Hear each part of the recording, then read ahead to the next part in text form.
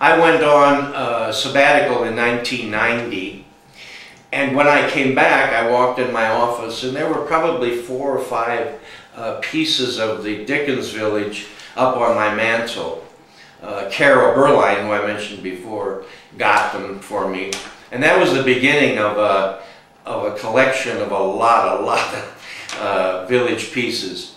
What we did is we first put them in my office, then they didn't fit, so we put them in this room, which is considerably larger, and from here we moved them to the church. At the beginning we had only one section of the side of the church set aside for the village, and we would put it up and take it down. But then we decided that it was so big and it was so much trouble taking it down and putting it up that we would leave it up, and that's what it is now.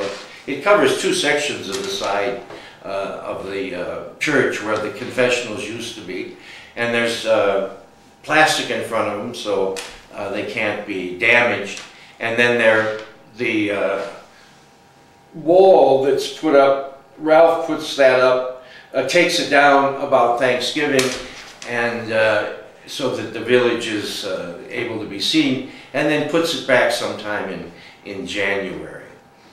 What I'm going to do with that village when I retire, I'm not so sure. In other words, am I going to take it with me, or am I going to leave it there? And I really don't know about that.